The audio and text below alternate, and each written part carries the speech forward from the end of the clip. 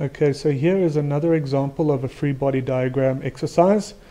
A woman stands in an elevator that is accelerating upward.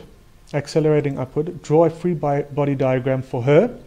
Okay, so there she is. And the first step is you replace her with a center of mass diagram. Okay, which is just a circle with the cross inside. That's the center of mass. And now, what are all the forces acting on her? Not what are the forces that she is exerting on the environment, but what are the forces acting on her from the environment?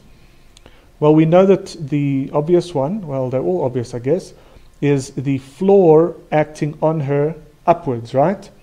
So, floor, contact, C is for contact, and then floor on woman. Okay, and you draw the arrow upwards. And we have selected, this is our x-axis or our axis, and up is positive. And then we've also got a field, a gravitational field force, and it is Earth on the woman, FGEW, and it is acting down. And in this case, there is an acceleration up. Okay.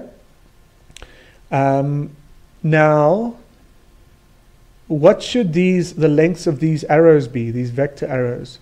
Well, because there's an acceleration up, this vector has to be longer than that vector. The size, the length of it has to be longer, because the net force or the vector sum of these two forces must have an upward resultant.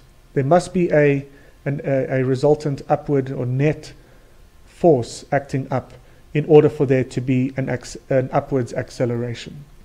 Okay? So practice these and get better at them.